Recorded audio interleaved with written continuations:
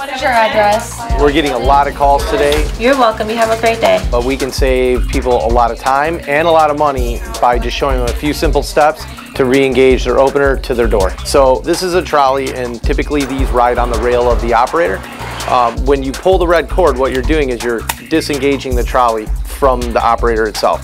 By pulling the red cord down, you are now free to move back and forth. When you re-engage, it lifts a set of teeth up that re-engage into the operator itself. So if you've pulled this cord down and your door is free and you can move it manually, you simply need to push this lever back up.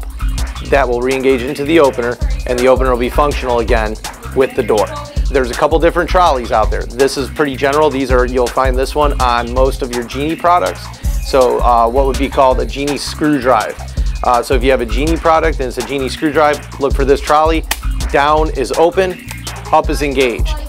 Down, open, up, engaged. The second one is also a Genie trolley, but this one's a little bit different. You can kind of see in there's a slot that drops down.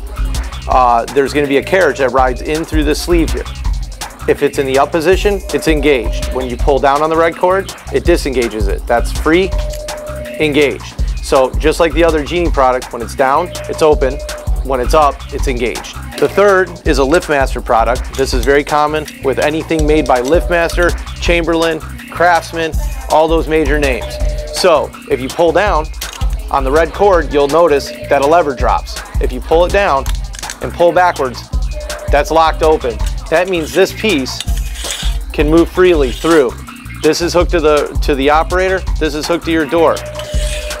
They're going to pass through each other. They're not going to be engaged until that's locked back in. And by locking it back in, I simply pull down and pull towards the door. If you lock it back in, and you can either A, lift the door manually to catch it, or B, go to your button, hit it, and let the operator run its course, and it'll catch the trolley itself. Most of the time, it's easier just to lift the door up, but if you find it more convenient, just hit the button and let the trolley run, and it'll hook back into the outer trolley. The door will be mechanized again.